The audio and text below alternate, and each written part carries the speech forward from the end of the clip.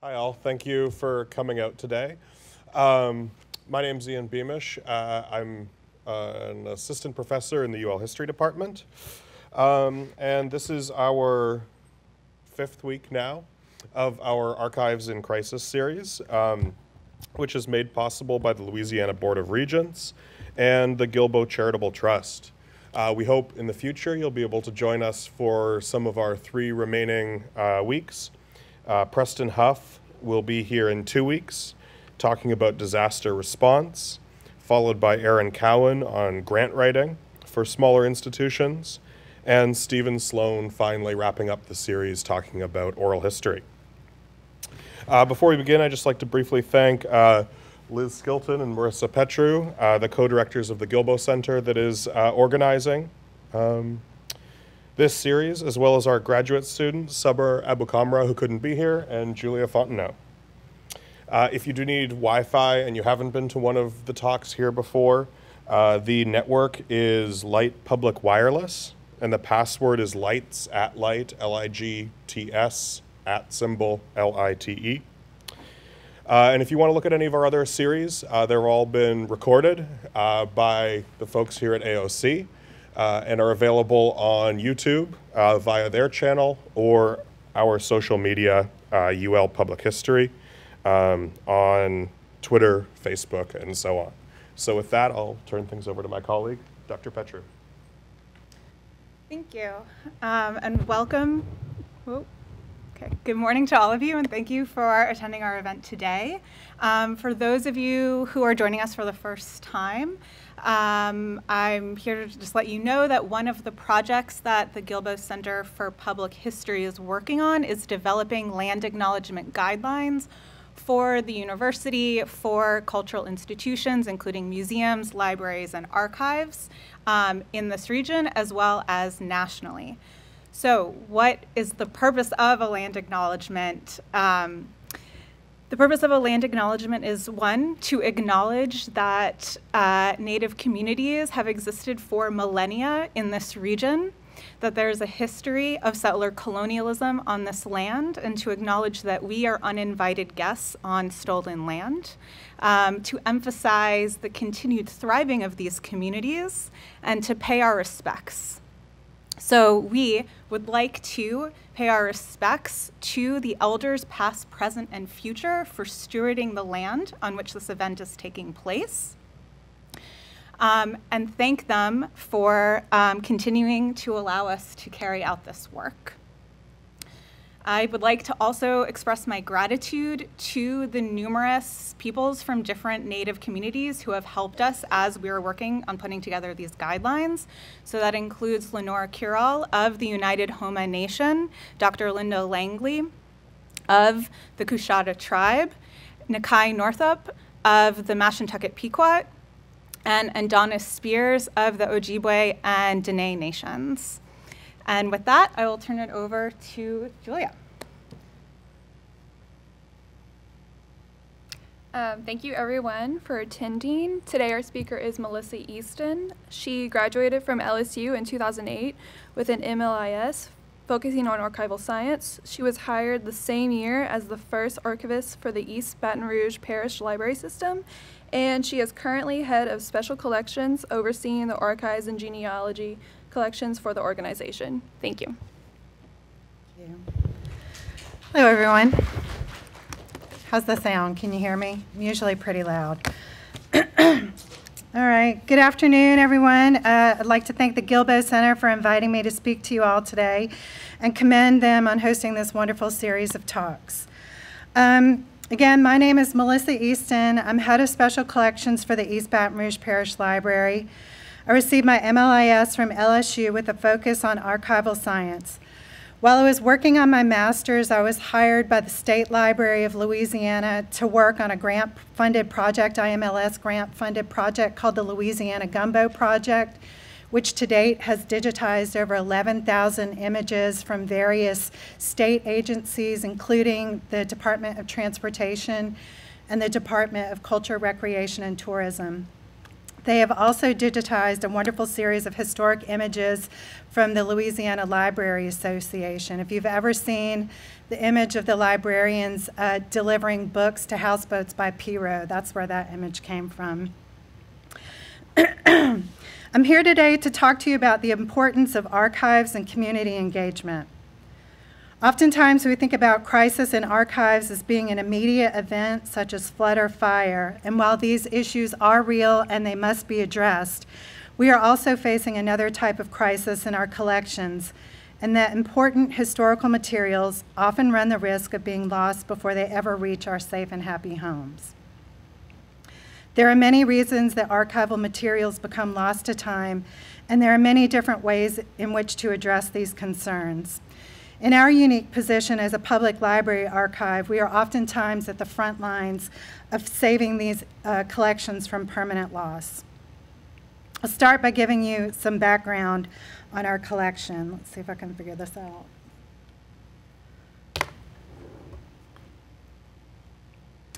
The East Baton Rouge Parish Library started out, well, in order to give you a little bit of context and background about our system, the Joanna Waddell chapter of the United Daughters of the Confederacy established the first Baton Rouge lending library on the second floor of our firehouse, our first firehouse on 4th Street in downtown Baton Rouge. The East Baton Rouge Parish Library System was officially incorporated into the city's municipal structure in 1939 and opened their first branch that same year. This is our first library branch. The building still stands. It's no longer part of the library system. Over the years, as library systems do, we expanded in locations and services we offer. The Archives Division was not established until 1980 when a civic-minded mayor named Woody Dumas, that's him in the middle smiling with the glasses on, was about to retire, and he realized he didn't have any place to put his stuff. About this time, he orchestrated the construction of a massive civic complex. If you've ever been to downtown Baton Rouge, most of that concrete was part of this project. The River Center Branch Library, the small building in the foreground, was part of that construction effort. The Baton Rouge Room Archive began life as a one-room collection on the 4th floor of this library. It was established not only with Dumas's content, but with a large volume of materials, especially scrapbooks from women's social organizations in Baton Rouge. We also had a large collection of the City of Baton Rouge municipal documents and some initial high-profile donations, like from the McElhenney family. There were a number of reasons that this collection did not flourish in its location. Primarily, it seemed to me that librarians and archivists have very different ways of dealing with content.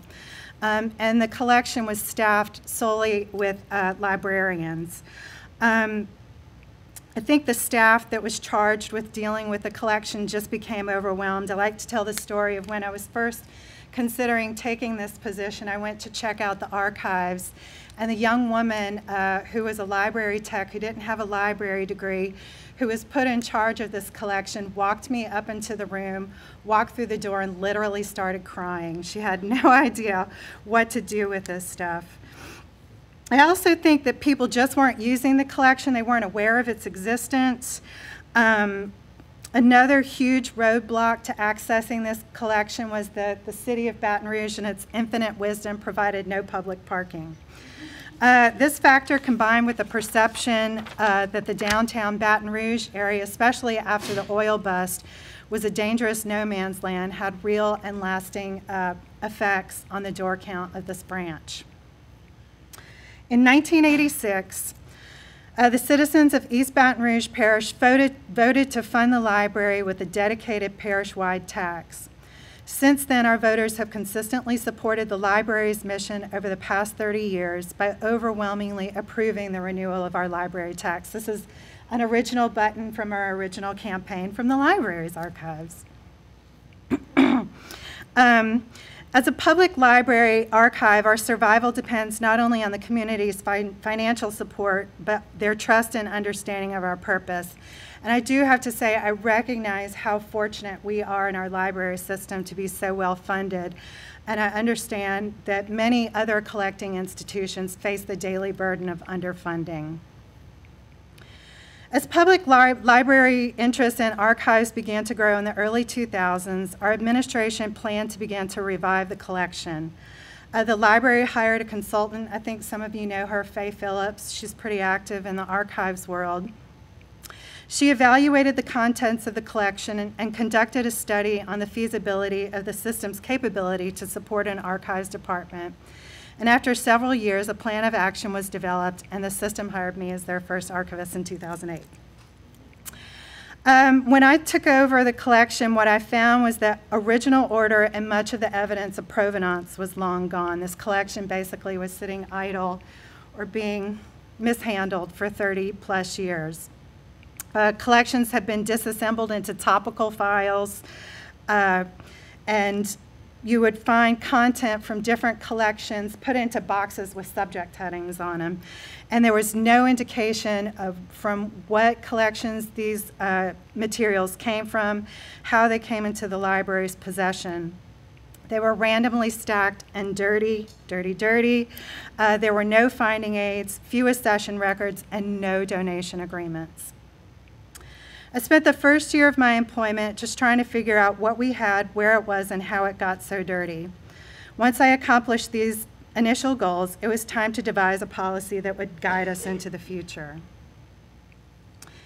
The mission of the Baton Rouge Room Archives of the East Baton Rouge Parish Library is to collect, manage, preserve, and provide access to items that represent significant historical actions of local governments, businesses, residents, and institutions of the City of Baton Rouge and East Baton Rouge Parish.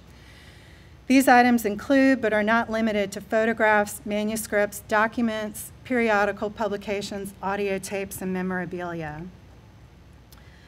Note in our mission statement that we focus on materials from the City of Baton Rouge and East Baton Rouge Parish. We adhere pretty closely to this geographical limiter.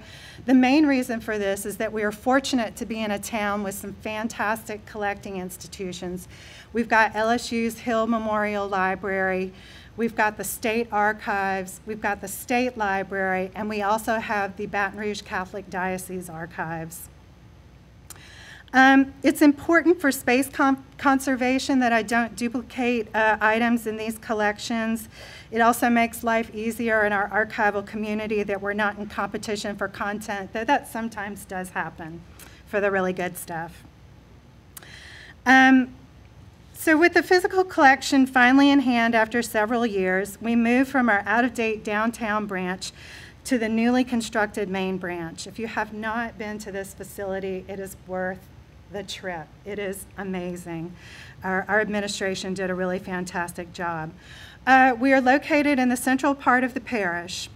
The move also incorporated the library's genealogy department, our microfilm collection, and vertical files into what I like to call a one-stop shop for local historical and genealogical research.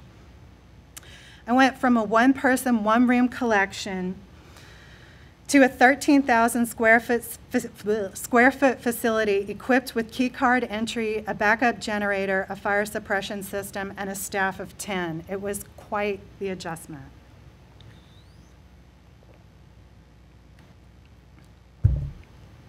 With the move to a more central and accessible location, the public's awareness of our department began to increase. We also began to experience more foot traffic with the rise in popularity of genealogy. I think genealogy is in the top 3 pastimes for people in the United States right now. Now that our department was well staffed, we had time to discuss with our patrons what was in our department, what it contained, and what exactly it is we do.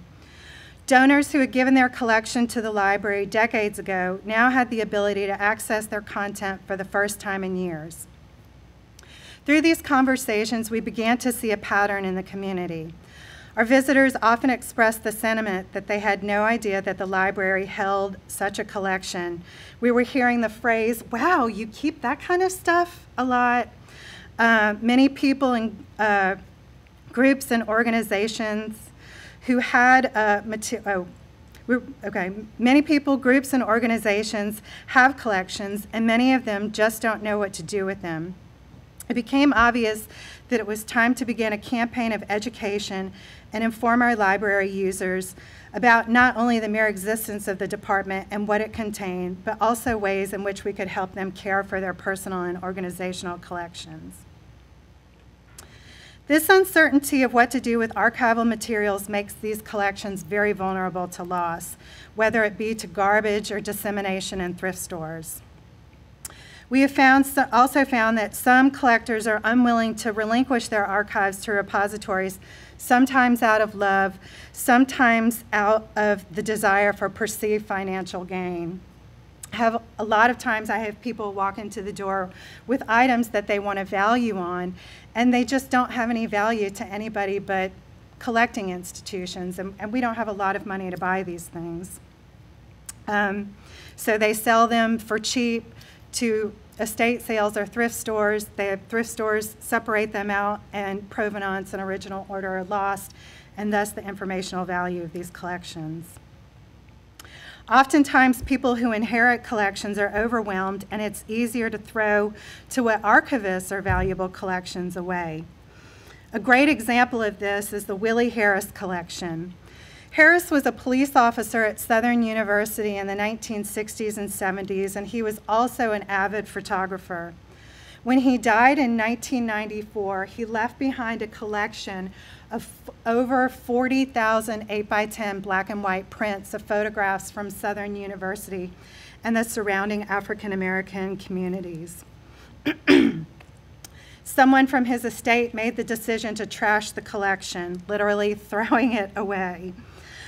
Fortunately, a local photographer and member of the community where Harris lived, James Terry, got wind of the dump and saved the items from permanent loss, literally gathering the materials up off the street curb. A large selection of these extremely important photographs are now safely housed in our Scotlandville branch in our African American collection, and you can also view a sampling of these images on our digital archive.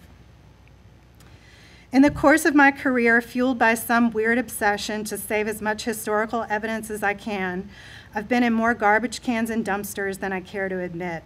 I've also been in abandoned houses. I'm a regular at garage and estate sales, and the workers at most of the local thrift and antique stores know me by name. I give you all of this background to help put into context our undertaking within our community. It soon became an intrinsic, though unspoken, part of the mission of our department to raise community awareness of the importance of caring for personal collections, as well as helping people understand the value these materials have to the collective memory of our community and ways in which they can access them. Incorporating a campaign to raise awareness of the importance of personal, organizational, and business archives into our mission did not present itself as an easy task. We began by taking a multifaceted approach to raising the public's awareness of the value of archives, their functions, and the different ways these types of collections can be accessed and used. Our community outreach program has developed somewhat organically with aspects of deliberateness, and it's comprised of 3 distinct approaches: education, outreach, and access. As more and more people came into our department saying, "I have no idea what to do with all of this stuff," we began to consult them. Many times the person sitting across the table from me was a longtime member of a social organization like the Baton Rouge Music Club or the Junior League. Some of these groups had decades upon decades of records living in garages, attics, and extra bedrooms.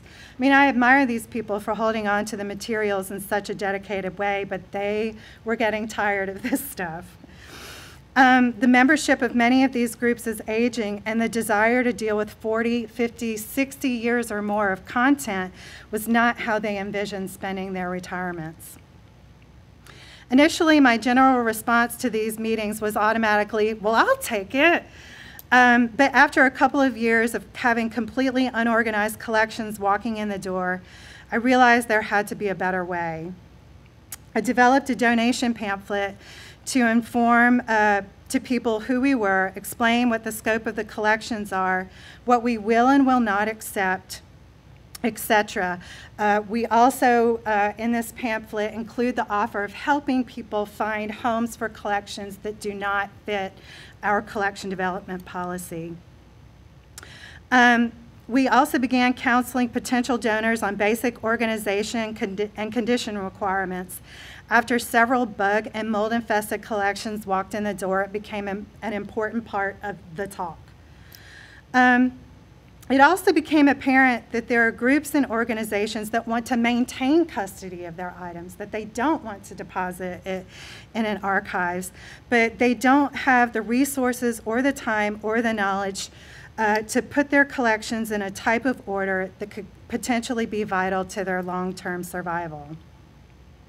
As word of mouth is spread, we have more and more small organizations coming in for advice in the care and management of their collections.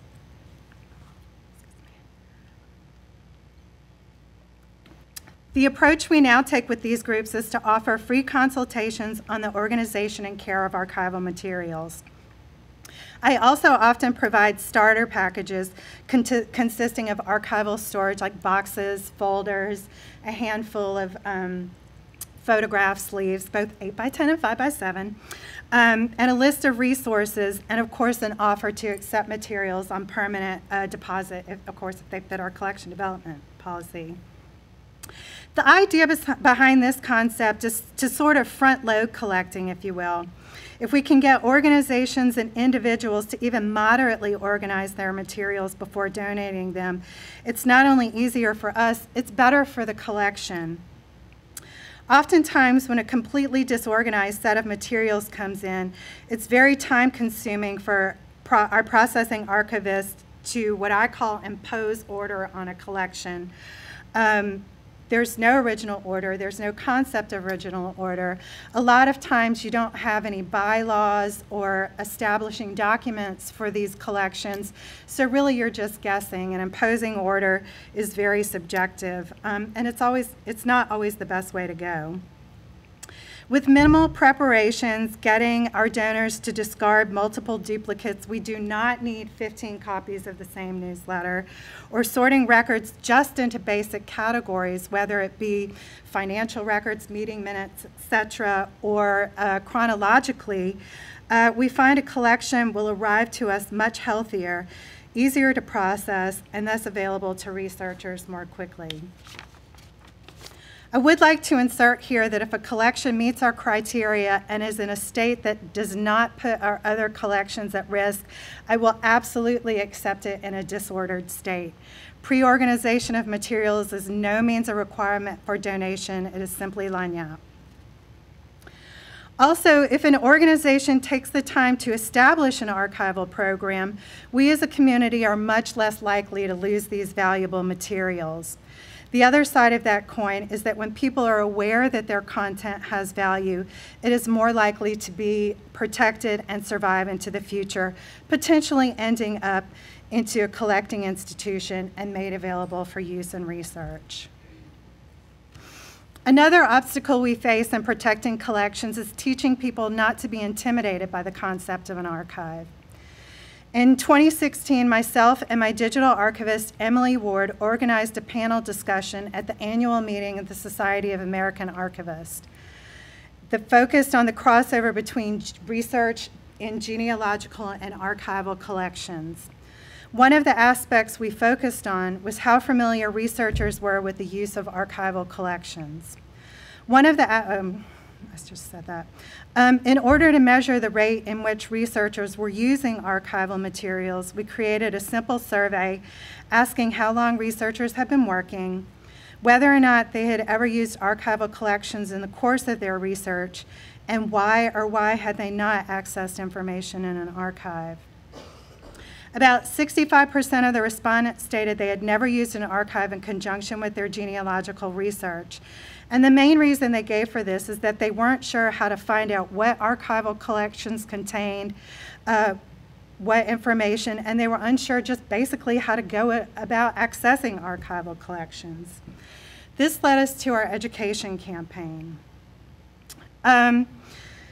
We developed a series of classes aimed at teaching the public how to access and use a wide variety of resources available at our library. You can see by our course catalog that we couch it more towards genealogical researchers, and this is mainly because these are the people that are walking in our door. We 10 to 1 have more genealogical than archival researchers, so we definitely gear our program there, and once they find out about our archival education program, we do get visitors more from it. I actually did a dirty trick. Our courses, we have what is called a certified East Baton Rouge Parish Library genealogist. So if you take 10 courses, you become a certified genealogist. We have a party with some cake and punch, and you get a little certificate. 8 of the classes can be genealogical, but 2 of them have to be archives. So if you want to be a genealogist, you have to be exposed to archives. Some of the archival classes that we teach, see if I can get there from here, are found on our info guide, and I'll talk about our info guide a little more. But first we're going to talk about classes.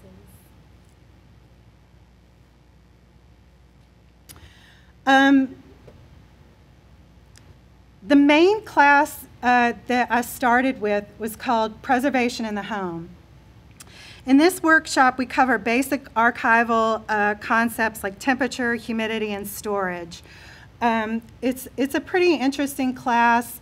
It really does introduce the public to very basic archival concepts that generally a lot of people aren't familiar with. We work to raise awareness of inherent vices that can destroy archival materials from the inside out. We have on our wonderful info guide this great little slideshow called the Hall of Horrors. And these are materials from our collection showing people the potential damage caused just by creating a magnetic photo album. These are the worst. I wish they were never invented. This is adhesive ooze, corroded 16mm video. We also cover digital archiving, and I'm going to go more into that in a minute. These are corrupted files, etc. We also address how to plan and prepare for long-term storage. This includes construction of scrapbooks. So we introduce the public to concepts of what exactly archivally safe material is. You can go to places like Michael's or Hobby Lobby, and they have aisles of this stuff. I'm sorry, I'm a wanderer. You can go to places like Michael's and Hobby Lobby and see our aisles of archivally safe material, but if you don't know how to read a label, you run the risk of purchasing materials that can create more harm than good. We also cover management of digital content, file format, file organization, etc., migration of file formats, management of digital photograph collections, and disaster preparedness and recovery.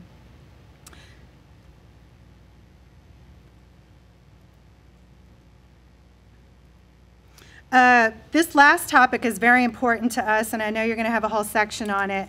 But living in Louisiana, it's necessary to be aware of the hazards of natural disasters, and we slant our dealings with towards dealing with water damages. This tends to be the most prevalent type of damage to personal collections we see.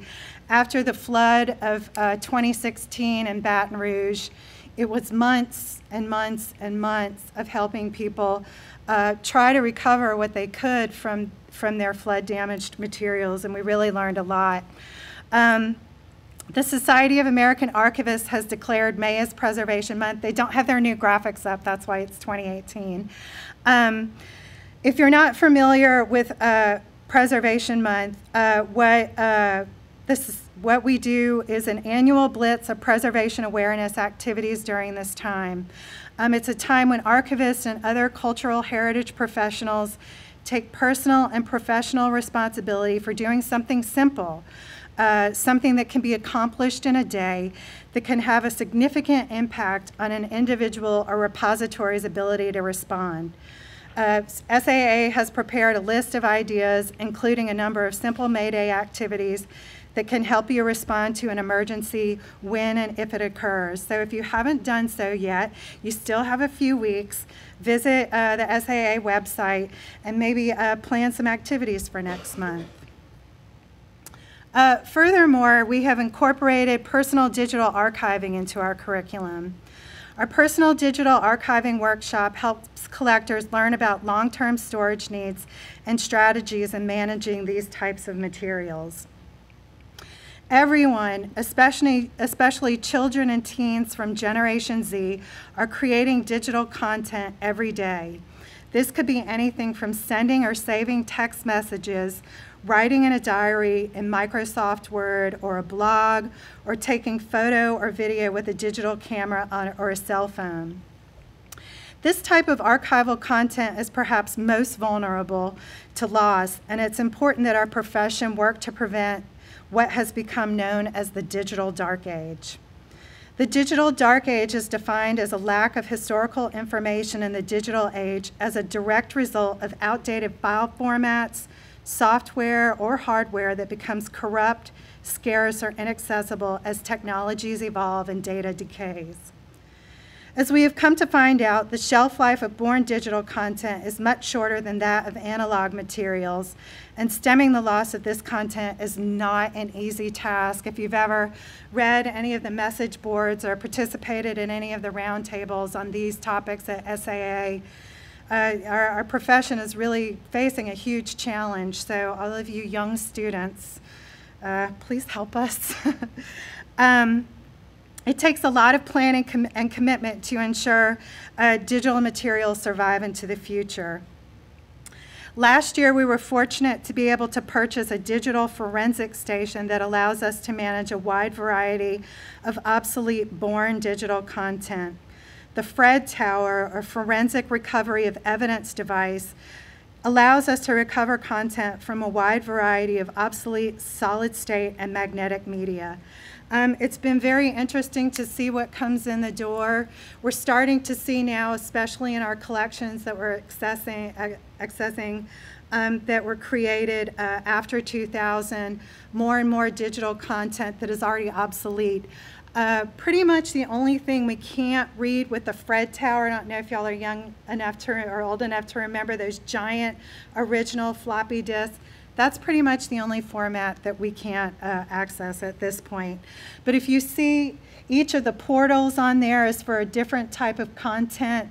The little toolbox has all the different interfaces, so we can actually remove a hard drive from a laptop or a computer. We can image it and try to recover corrupt or lost files. It's been a very handy tool to have in our collection.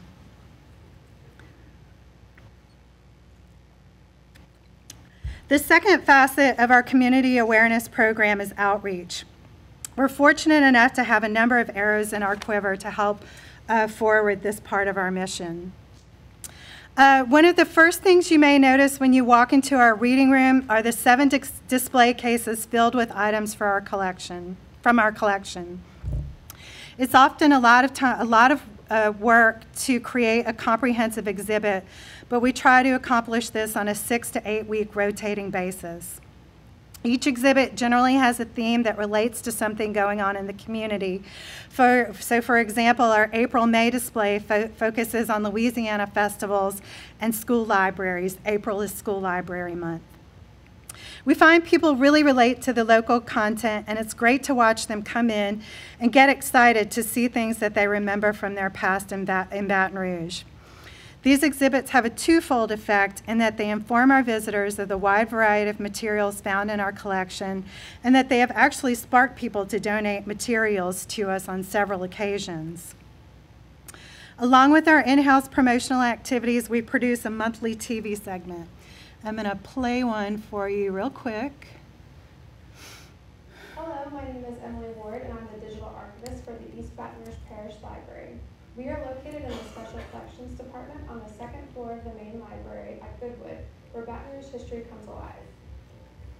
The mission of the Baton Rouge Room Archives of the East Baton Rouge Parish Library is to collect, manage, preserve, and provide access to items that represent significant historical actions of local governments, businesses, residents, and institutions of the city of Baton Rouge and East Baton Rouge Parish. These items include, but are not limited to, photographs, manuscripts, documents, periodical publications, audio tapes, and memorabilia.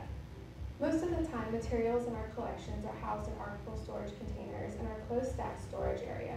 This area is restricted by security card access and equipped with a top-notch fire suppression system, as well as a backup generator in case of power loss.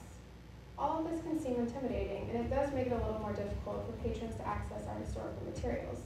So the staff in Special Collections organizes a monthly display that highlights materials from our collections that are generally hidden from public view. Each month we select a different theme, such as Black History Month, Mardi Gras, or specific historical events like the Battle of Baton Rouge to highlight in our display area and choose items that reflect how our community participated in that event. This month we are celebrating Baton Rouge Goes Back to School. As you look through our display cases, you will see a wide variety of materials from different collections in our care. For example, in this case, you will find items from our yearbook collection, our vertical files, our postcard collection, and our collection of Baton Rouge memorabilia. In other cases, you will find items from the Advocate Historical Archive, selections from our historical municipal documents, and even materials from our personal collection of one of our staff members. Here in Special Collections Department, we like to say that it's all of the little pictures that make up the big picture of history. Come to the Special Collections Department located on the second floor of the main library at Goodwood, and enjoy all the little pictures that make up our back to school display. So we produce one of those a month. The topics vary. Again, it's usually kind of what is going on in that month. Another way that we try to increase outreach is we have recently partnered with the Google Cultural Institute, and we are now producing digital exhibits, which, like our physical exhibits, are created using content from our collection. This is the digital exhibit that we created for Black History Month, and it addresses the Baton Rouge swim-ins, which were civil rights protests in Baton Rouge that aimed and successfully desegregated our swimming pools. It's a great way to present our materials in a historical context and also in a comprehensive format. Not Henry Watson. We're swinging wide here. Another facet of our educational program is our monthly lecture series. On the third Wednesday of each month, we host a speaker. The topics tend to be varied, but trend towards introducing our listeners to people working in the historical, preservation, and artistic fields in our region. Our most popular talks seem to be those about architecture and art. Last month, we hosted folk artist Henry Watson, who's been creating these wonderful bas-relief wood carvings out of New Roads, Louisiana for 30 years. We even had a door prize where one of our patrons won one of his carvings. It was really fun. We also host or foster collections. We're currently fostering several collections, among which are the Louisiana Black History Hall of Fame collection and the Baton Rouge Fire Department collection. I love this picture. It's so metal. I can't stand it. That's our fire chief and the assistant fire chief, and these dolls were deemed toxic, so they decided to set them on fire in a parking lot. These two collections, the Fire Department and the Louisiana Black History Hall of Fame collection, are kind of museums in waiting. They both came to us in moments of crisis. Each was suddenly forced to be removed from their storage areas and had no place else to go. It was strange getting two frantic phone calls in a period of 6 months, like, "You're the only one that can help us." It was very Obi-Wan Kenobi. So we ran over there, grabbed the stuff, threw it in our cars, and brought it back to our library. We don't fully process materials because they're not ours on permanent deposit. We do, however, keep a full inventory and a file list for each. These museums may never come to fruition, but if they do, we will return their materials for them. At least we know now this cultural property is safe. Finally, another way that we educate the public is the use of social media. Each week, our collection is featured as the Library Throwback Thursday post, of course. Who else is going to do it? And I also frequently post content on pages like Old Images of Baton Rouge. I'm sure Lafayette has something similar. This platform gives the public yet another avenue to engage with content from our collection. And many times from these postings, we hear stories about the images that give more context to them. The public has also helped us identify unidentified and misidentified objects. The next aspect of our outreach program is access. Outside of increasing physical access to the collection, over the years, like many archival collections, we've struggled with developing a comprehensive method of providing informational access. The main challenge has been how to present collections in a way that the public can easily interface. We initially started out with what is called an info guide. I mean, you see info guides on many different library websites. They're really a very easy way to present a portal to your information, and this is ours. You can see here we have a lot of our basic content. We've got our upcoming events. We've got our digital archive. Down in the bottom right-hand corner, you can see our old inventories that were in spreadsheet format. This year, we've actually implemented Archive Space. If you're not familiar with Archive Space, it's a web-based archive. Let me get this going. Information management system designed by archivists and supported by diverse archival repositories. It's open source, so we spend time working with Archive Space, telling them things that we need. Like yesterday, we found out that we don't have a tool to calculate our linear feet in our collection.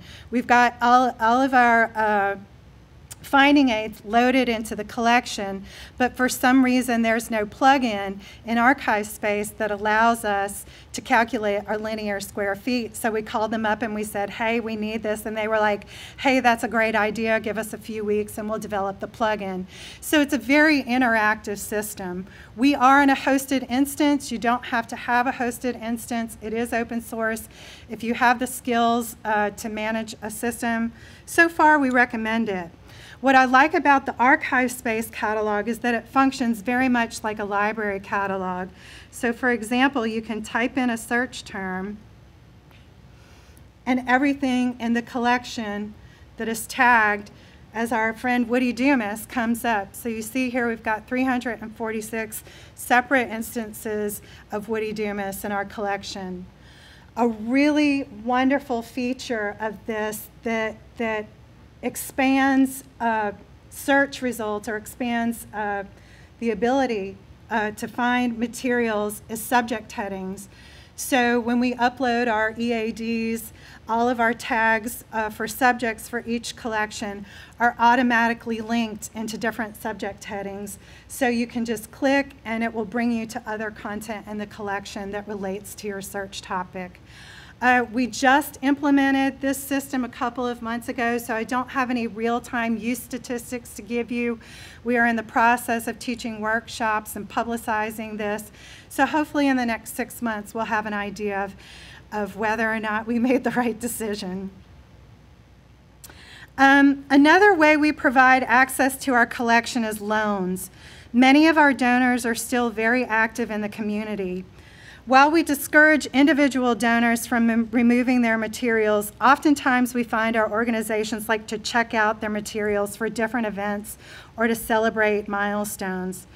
This practice, which can at times be labor intensive and can work out well or work out not so well, has had the effect of encouraging donations. When people see that their materials are not permanently relinquished and their content is accessible, they're much more likely to donate to us. One more popular service that we offer to the public is our scanners. We have 3 scanners available, a Cradle book scanner, a large format map scanner, and 11 by 17 flatbed scanner. We promote the use of this hardware by offering scan days at least once a month and have steadily seen patrons coming in and increasing their use of these devices. Helps people preserve their materials, and they love it. They like playing with our toys, which is fine with me. Finally, our most successful outreach effort has been our digital archive. We are a content DM hosted instance, and currently, well, it's a virtual showcase that highlights materials from our collection. To date, it holds over 7,000 separate images, documents, and audio-visual files. We currently have 27 separate chapters.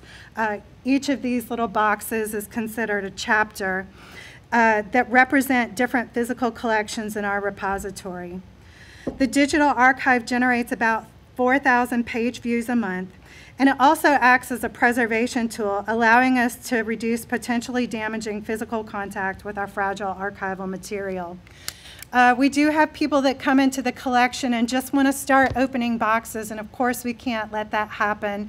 So this is the way that we mitigate their sadness. We let them look at digital files. Well, while we do everything we can to reach as many people as we can, I'm 100% sure that there are important historical materials being put in the garbage every day or left to languish in poor storage conditions.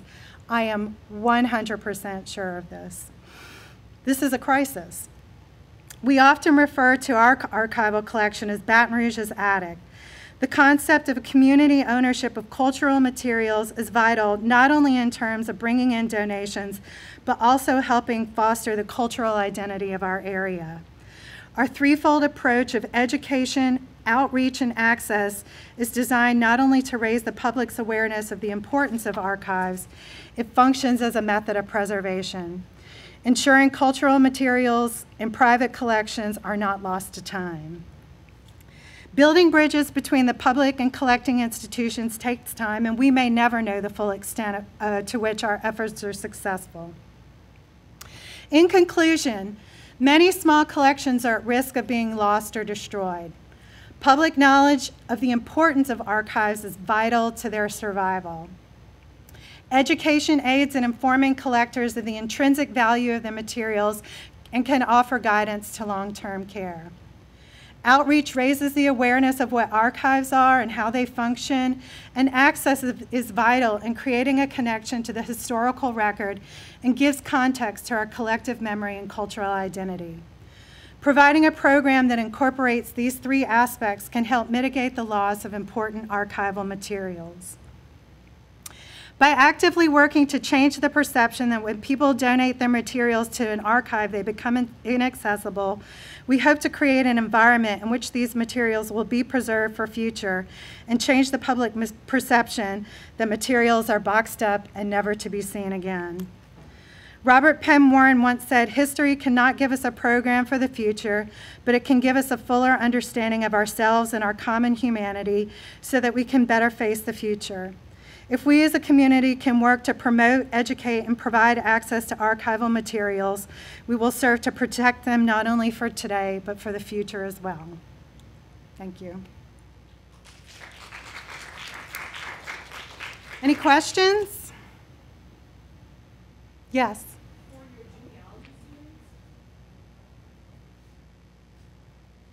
I know, I always need a runner.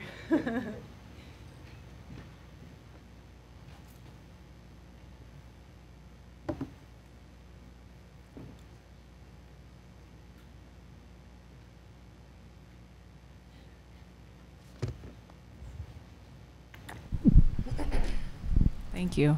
I kind of feel important. For your genealogy series at the East Baton Rouge Parish Library, how often do you have that class? That is 10 parts, 10 week class? I think to date we have about 15 classes, and we teach them on a rotating basis. Okay. You can find all of our classes on our info guides. If you go to the library's homepage, we actually have a little genealogy portal right at the bottom that will bring you directly to all of that information. We teach a wide variety of classes just on basic genealogical research concepts, all the way down to specialized topics like adoption, African American ancestry, and our newest class focuses on DNA and parsing out information that you learned from your DNA test. Last year we bought a bunch of DNA kits and did testing on the staff, so much fun. and you know, tried to look at the difference between mitochondrial and the other types of DNA tests. We also deal with the political and legal implications of doing DNA tests. Are they free? Yes, they're free.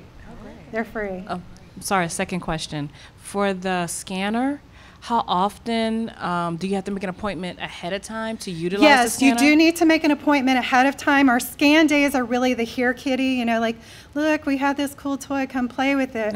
But anytime the library is open, and we're open 80 hours a week, 7 days a week. Okay. So anytime you want to come in, just call and make an appointment. That way we make sure we have a staff member who knows how to use that. Sometimes on nights and weekends, we're staffed by moonlighters and part-time staff members. But I think I've got everybody knowing how to use everything now, so you're pretty safe coming anytime. But definitely call and make sure, because we do have people, as I said, coming more and more to use the scanner. Of course, thank you.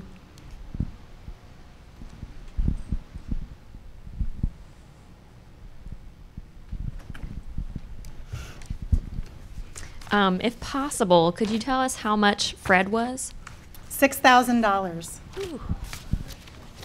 Again, you know, and we are very lucky to have the funding that we do, and we're also very lucky to have the community support that we do. I very rarely have to buy anything. We are really lucky to have, you know, and also the work that we do with other collecting institutions in town. Hill does not want the Baton Rouge Garden Club's scrapbook collection. They're going to tell those women to come over to me. And these women are happy because, you know, you can access our collection. We're right next to the botanical gardens.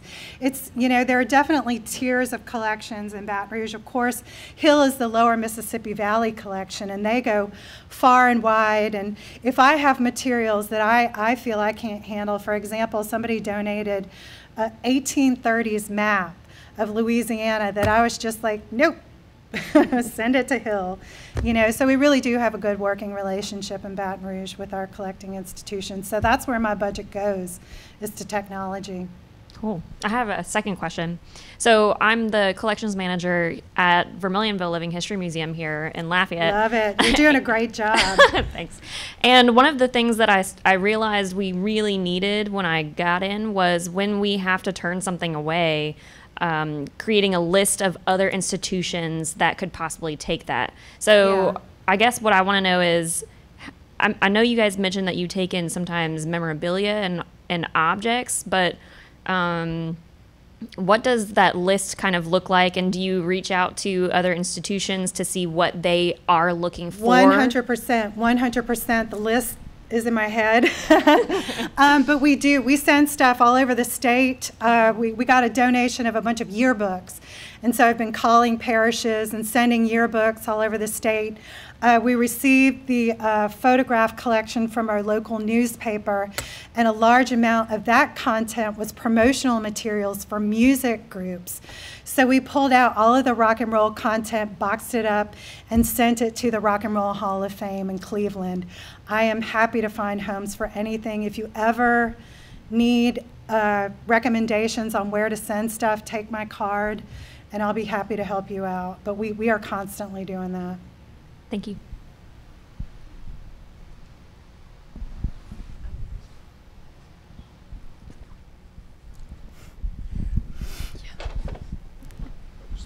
Oh, wait, for you? Yeah. Oh. So for your pamphlets and things like that, where do you send that stuff out? How do you get that out into the community? Well, I'll walk down the street and hand it to you if I have to, but we have 14 branches. They live at each branch. Anytime we do any kind of outreach, we hand them out. they're just around along with the rest of our materials. They live on our info guide. We have stacks of them throughout the parish. I have one employee that brings them to her doctor's offices. She brings her mama around to all these doctors, and she'll just leave stacks of our information around, which every day in every way, however we can get the information out there. If you can't afford a Fred, or if you can't get a lot of Gaylord archival boxes and that sort of thing, is it okay to put stuff in plastic? No. Okay. I can show you pictures. I can show you on the Hall of Horrors. It depends on the type of plastic. These plastics need to be PVC based.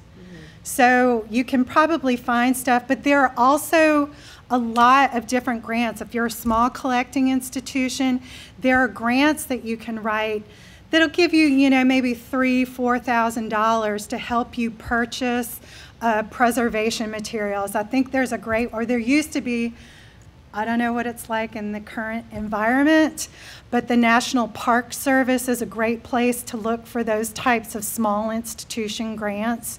So look around. Also talk to your big money players in your towns or, in your communities. Go to Exxon, go to the plants. They have money to, maybe their PR departments could help fund your work. But no, it's not good. It's better just to put it in paper, rather than plastic.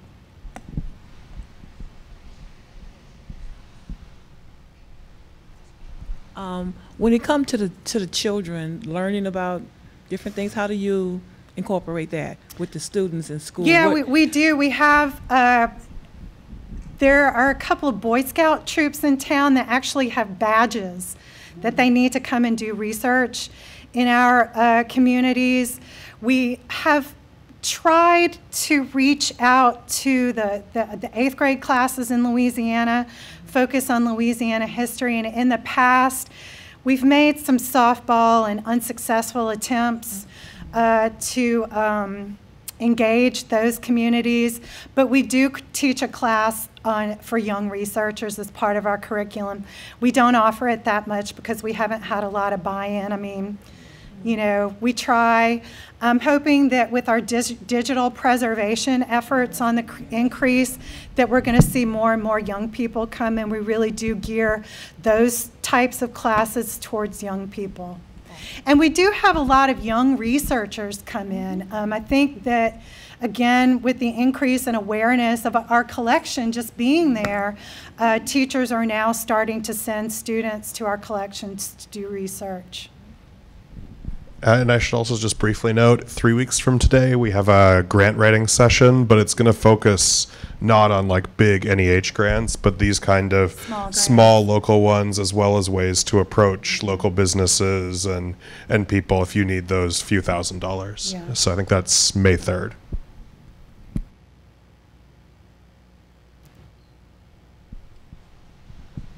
So I have a question.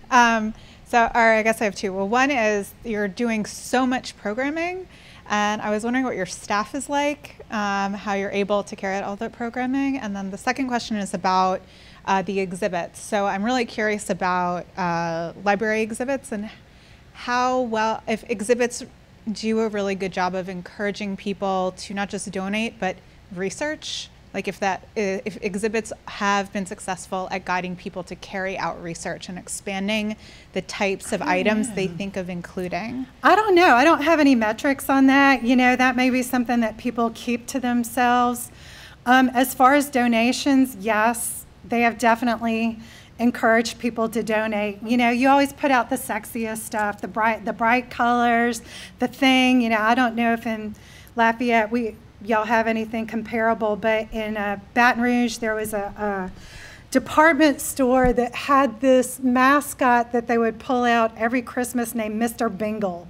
And he was this cute little snowman. And y'all, I spent $300. This is probably the most money I've ever spent on an eBay item. There was a Mr. Bingle. I spent that every Christmas. People are literally bringing their kids to come see Mr. Bingle. So our exhibits really do engender a very emotional response in people because these are materials that, again, have disappeared into private collections or get, you know, thrown in the garbage or get disseminated into thrift stores. And if you don't go to these places, you're never going to see them again. Does that answer your question?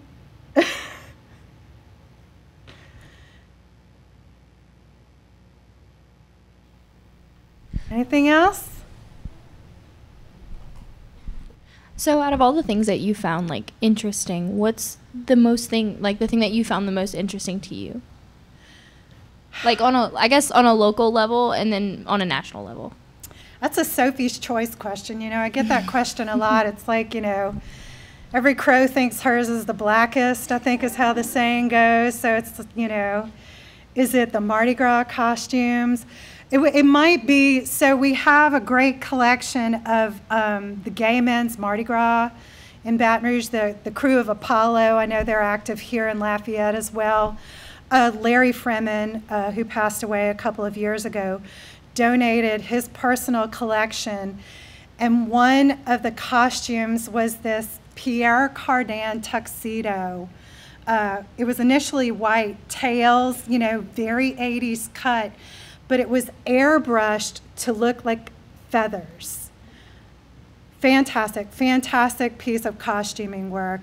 I love Larry. He was a dear friend of mine, so I have that affinity for that costume. But, you know, golly, I love the weird little shot glasses from the old bars that closed down. Or, you know, there was, apparently Woody Dumas was quite a person, and there are some very interesting letters that his secretary of 30 years left in a unlabeled file in his collection that are very interesting to go through. They're only half the correspondence, so you get part of the picture. But, you know, I was alone with this collection from 2008 to 2014, so I know it very intimately, and trying to pick one thing, I couldn't do it. They're all my little babies. But you can see a lot of the great stuff on our digital archive. We've got a lot of really fun content on there.